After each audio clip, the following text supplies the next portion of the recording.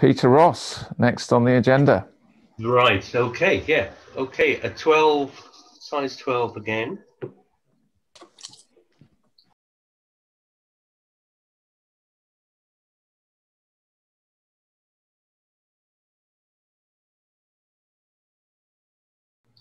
So I'm just going to change tying silk to a red or an orange, makes a difference. So as I said, I think last week was if you can use a tying silk which is similar to the seal's fur or body you're using.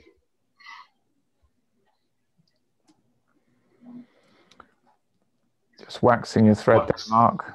Waxing that up, yeah. Yeah. So we're ready to go. Glasses there.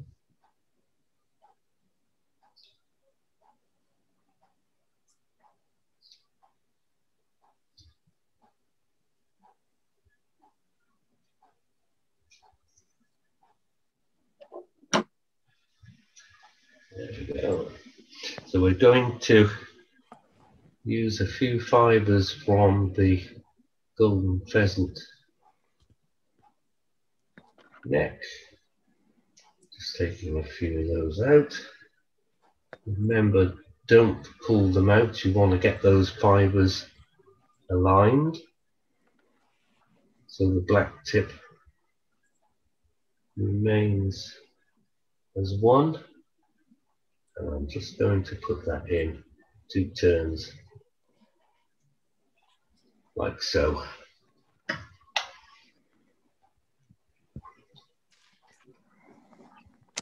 I'm going to tie in some silver wire or oval, makes a difference. Just slightly under there. And we're looking for silver tinsel. Now, the reason why I put the wire on first is because we are winding the wire up the body underneath the fly, and if anything is going to pull out, it's more likely to be the tinsel. So by putting the wire on first, you haven't got to undo the wire to get to the tinsel to tie that back in, if you know what I mean. So we're just going to wind that up halfway,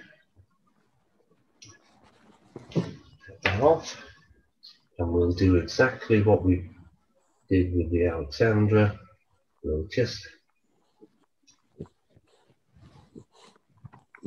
put probably 2 turns of tinsel in.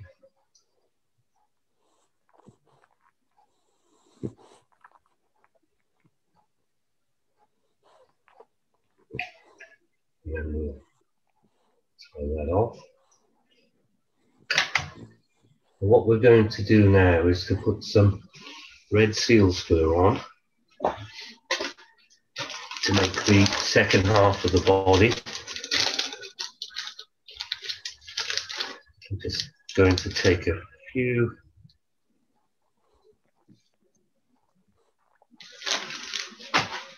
fibres and just scrunch them up into a little ball, breaks them down a bit, and then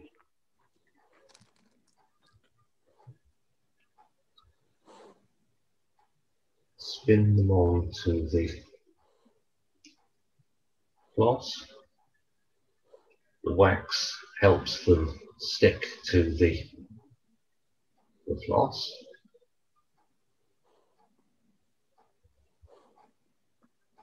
And what we're going to do is wind one turn on, and what I tend to do is go back a little bit just to get the proportion right.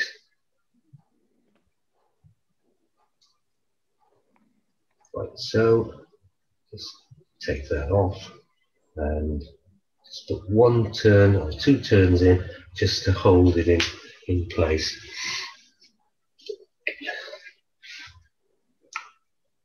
Just now what we have to do now is to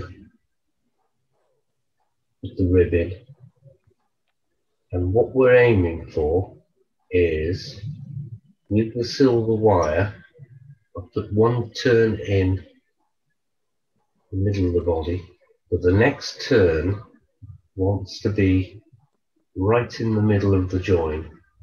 And what I do is just pull the seal's fur back towards the head so you don't get any bits caught in it. And then one turn right the way through the middle of the seal's fur, and then tie it off. Like so.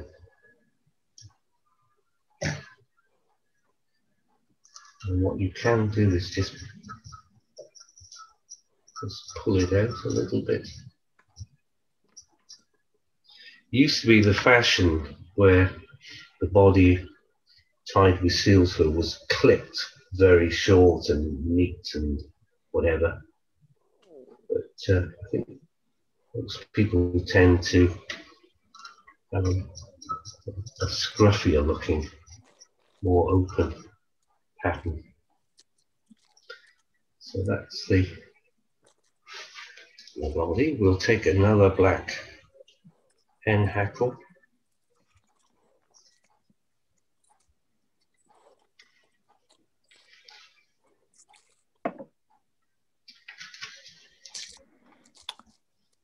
Jace, I've put some small red hackles in there. If Yes. maybe use a red one, they'd be the right size. Sorry, I should have topped you up with some black. No, that's good. Okay.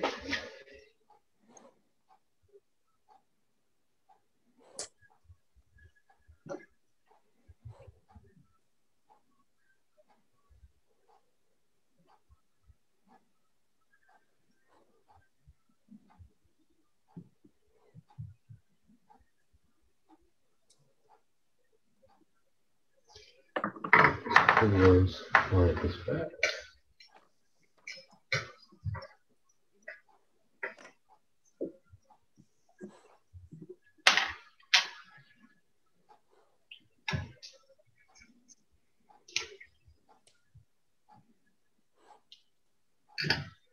Again, stroke those fibers, hackle fibers back. Put another couple of turns on there, and squash the tip of the hackle down. It sits nice and easy.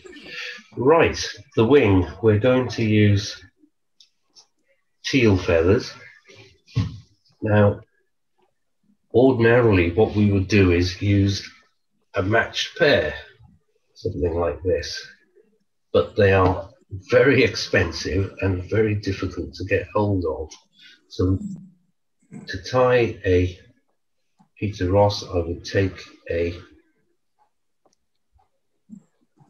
section from the left, like that, and match that up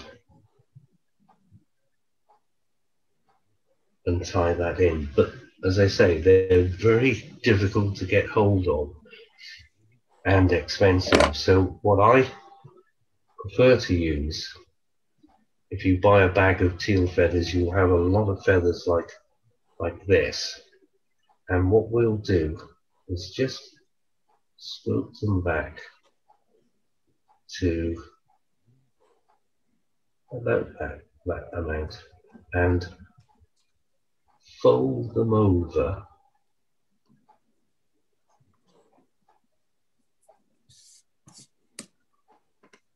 so they lie in a plane. Just would you mind just doing that again, Mark? The folding was just out of shot. Okay, sorry. Please. Okay. So what I've got here is a feather which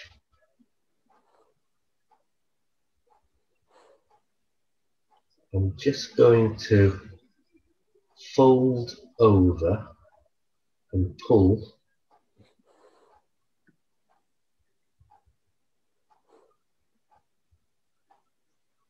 I'll try another feather because I've played around with that one. Yeah, there's another feather. I'm just going to pull it so it sits in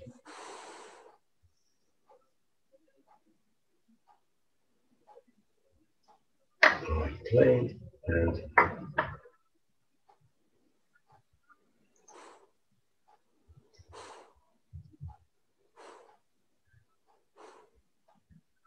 and that is as good as using a paired set of feathers. I'll just cut that off. What a lovely looking feather. That is, like a zebra on the back.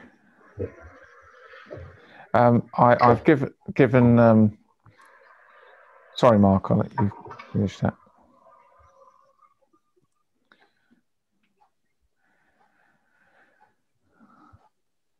I was going to say I've given Jason a few teal feathers there out of the bag. Would you mind showing an example of a well-marked one like you've just used and a poor one that Jason shouldn't use? Because there'll be a mix in there, Jason. There'll be some good ones. Oh no, I've got some. I can see some decent ones there. Yeah. Yeah. I mean, I've got a bag behind me, and I mean, apart from these I've just pulled out as being large flank. I mean, you'll find feathers like these which can still be used on the smaller flies, but the marking is nowhere near as pronounced. So that was one not to use. It was slightly a dull. The black wasn't as strong. In a bag of feathers, you have to go through them and sort out the wheat from the chaff by all means. But if I just, where's my bag? Ooh. Some examples of feathers you wouldn't use.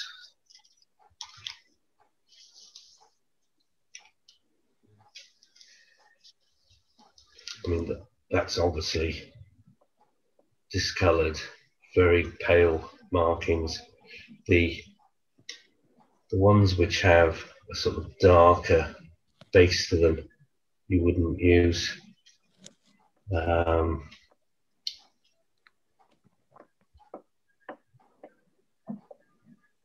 And feathers like that obviously are no good. So you need to go through and pick out well marked black rather than brown bars on them. Yeah, things like that which are no good.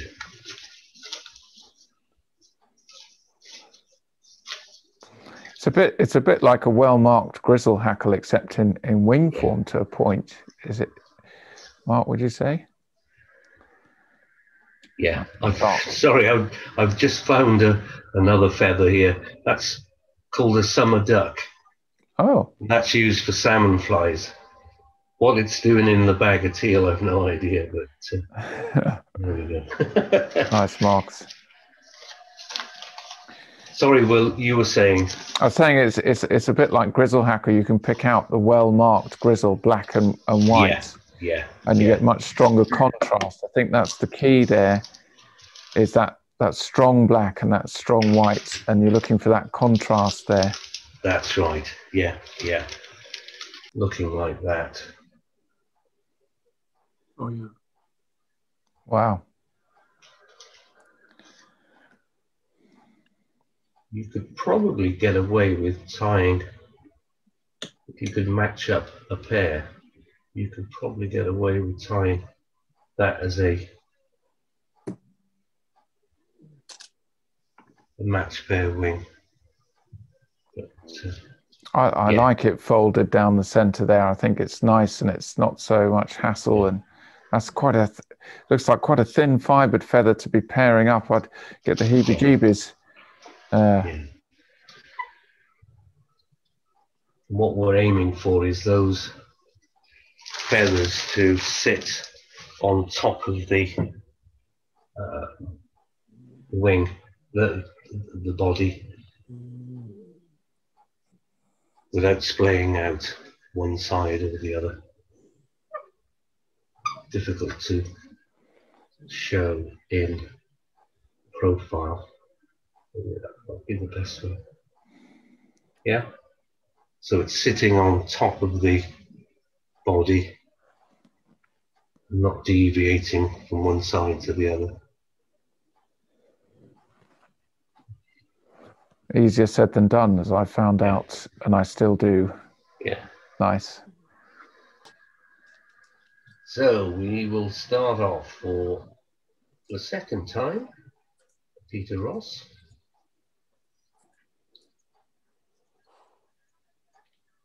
Just winding that thread down the body. So again, we'll take the golden pheasant feather. I'll just turn it over and snip out about 4 or 5 fibers. Don't go mad on it. And the idea is that we're going to put those in alignment. That one behaves.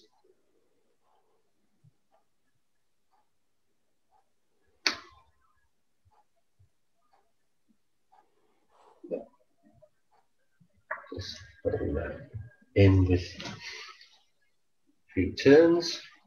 So as I say, we'll start off the body with the silver wire. Just 2 turns to hold that in place, and then place it underneath.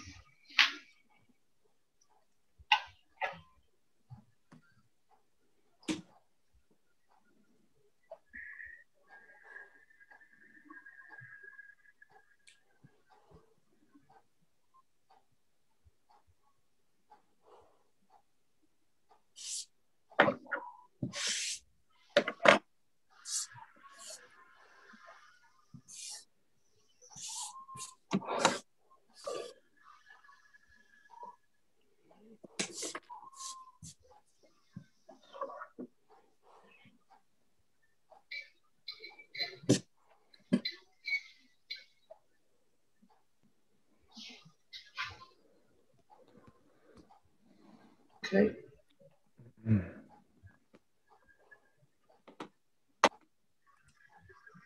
So now going to take the silver tinsel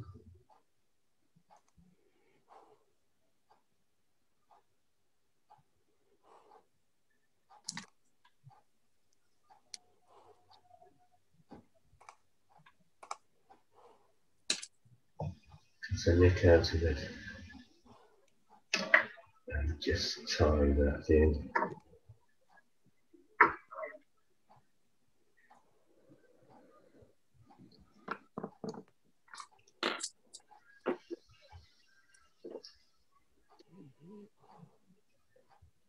And just wind the thread up the body. Notice the feather is on the top, the wire is on the bottom.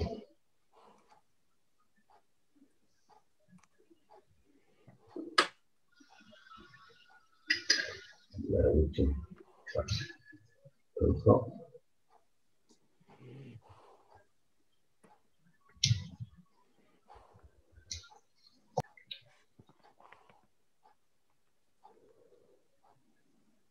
So with the tinsel we can just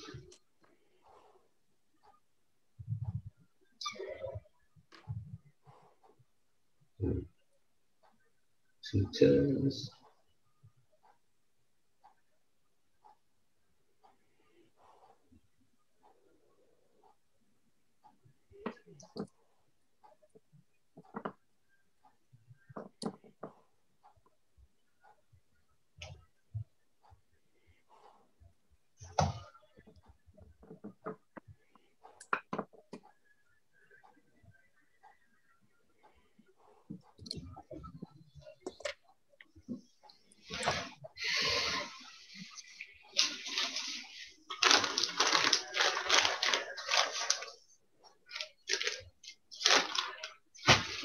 pinch of red seal's fur. Squash.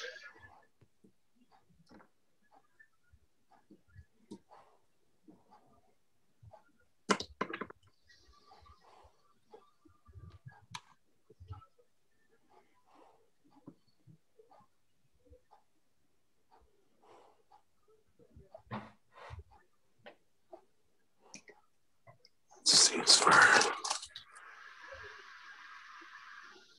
So I tend to just put 1 or 2 turns in and then go backwards, just to make sure I've got a clean edge. Secret with seal's fur is not to put too much on.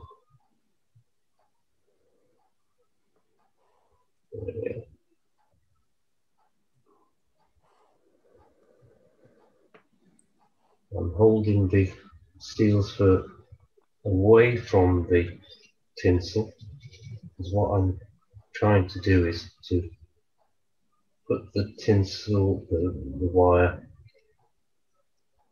between the 2 bodies.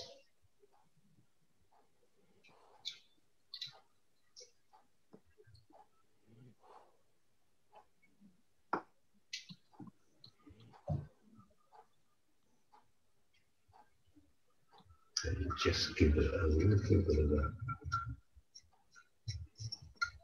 scruff up.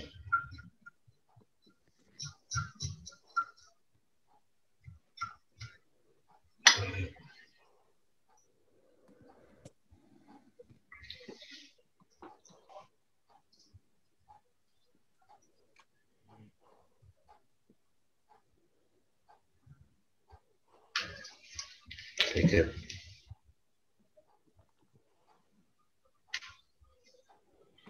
hen hackle.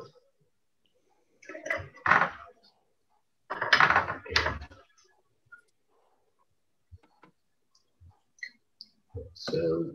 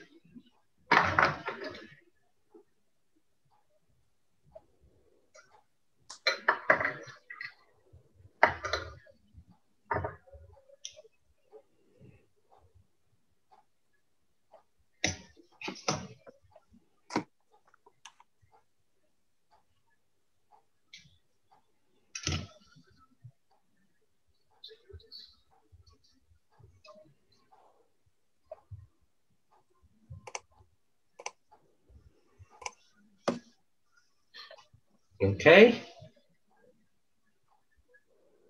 Everybody happy? Yep. Yep. Yep. Good, good. Nice combinations in that fly, that tinsel and that red, and very fishy. Anyone ever fished one of these?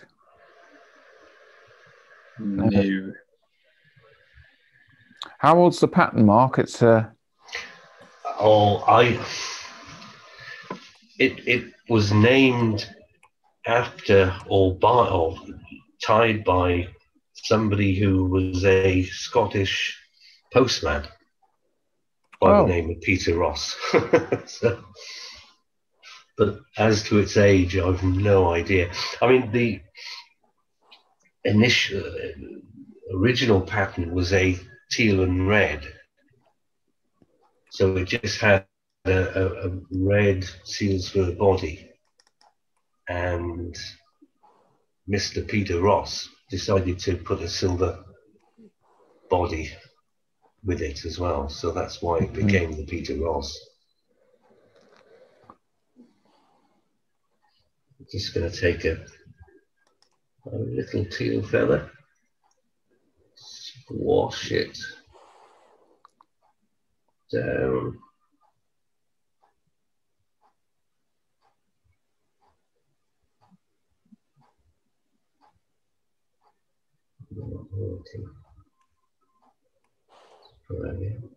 That's it. Was the hook helping you break it over either side there, Mark? Sorry, well, when you put it over the back of the hook just to get it to the half of the feather either side, was the hook helping you as you put it over the back there instead of doing it in your hands? So you're using the hook to kind of split it evenly? Yeah, what I'm going to do is I've tied it in place, but what I'm going to do is just pull it through the silk so it tightens up and straightens. Oh, okay. So I'm using the weight of the bobbin holder to straighten it up. There you go. Sometimes they twist in all directions. You've just got to use what you've got, really. But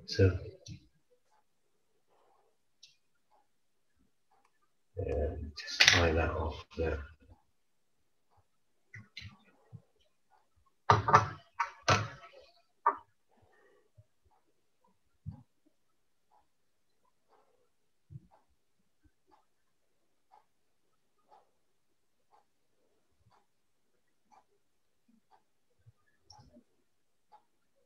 There we go.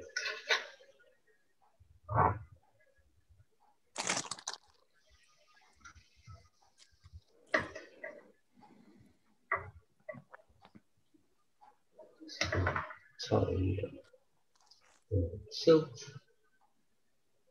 There we go. So what we should have is the wing virtually straight over the back. Just waiting. Could you manipulate it a little bit at this stage if it wasn't quite the ticket? Yeah, I mean, that's one thing I was going to look at. If it's twisted to one side, again, just sort of twist it over one way or the other. You've still got a little bit of leeway. Before you put the varnish on. That's right, yeah. Nice. Still play around with it.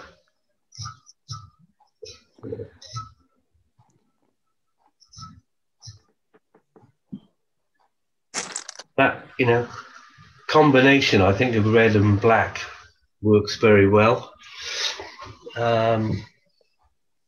It's a nice little fly, but I'm just going to put up a few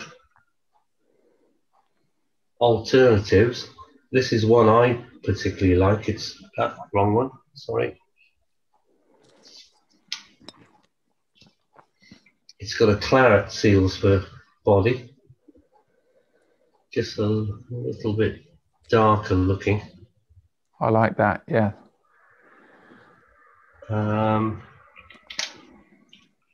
Let's put another one up. That's in a slightly bigger size. And one which I particularly like is tied with a pearl body. And a badger hackle at the front there. And a badger hackle, yeah.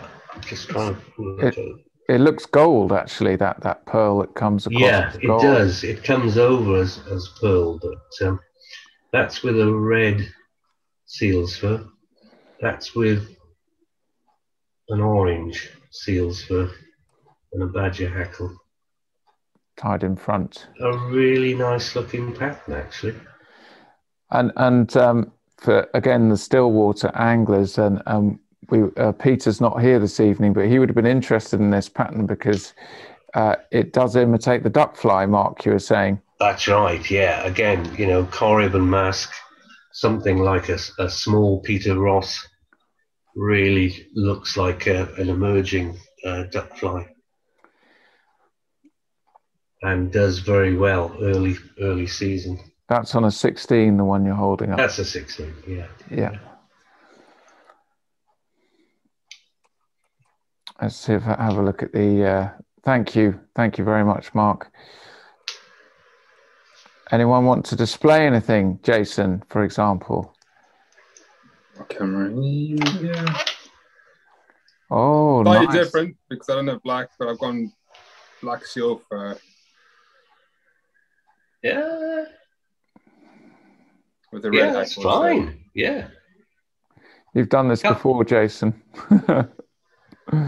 Long time ago. That'll be my best effort tonight.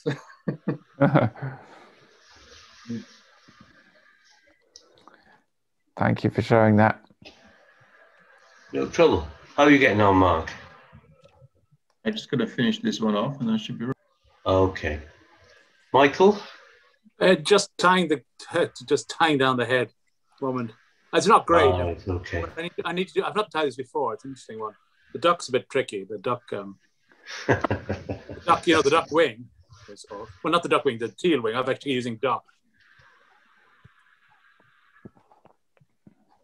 I don't know. You see it? Yeah, lovely. Let's have a look, Michael. I'll just pin you. Nice. Good, good. Needs a bit of work. Yeah. Head's a bit crap, but yeah. That's okay. I like the idea, though. I very much like that pattern, Mark. I think that'll be a good one for the old sea trout. Good, good. It's a bit skew-ways, but hey, I need to work on it a bit. That looked good to me, Michael. As I say, both these patterns are a bit like sort of Marmite. I mean, there are people who, would never ever fish a Peter Ross, but there's people, even Rob Denson who writes in Trout and Salmon. He loves the Peter Ross. It has got that sort of midgy look about it. Midgy? I'm sure that's what they take them for. Yeah, midge. Midge, yeah, in the smaller sizes. Really? Yeah. But it doesn't look anything like a midge, does it? Well, there's a pattern called a zebra midge, Michael. I don't know if you've heard of that. Yeah. Let's see. Small Peter Ross. Really? Zebra midge. Well, that's interesting. I never heard of that one. Okay, but I just my ignorance. But when I was in fishing for midges, I'd make these tiny little 20 size flies with, almost no body, and a tiny little badger hackle, and actually I attach on a glass crystal bead to them. I find that helps too, to get the sheen, the light, and that worked for me. But I never heard of this one. I'll certainly try that. Yeah. Certainly very, very popular on mask and corrid early doors, for the duck fly. But for midges, like hatching midges. Yeah, yeah. I mean, in the air. I mean, on the water. Wow, never heard of that. Gosh.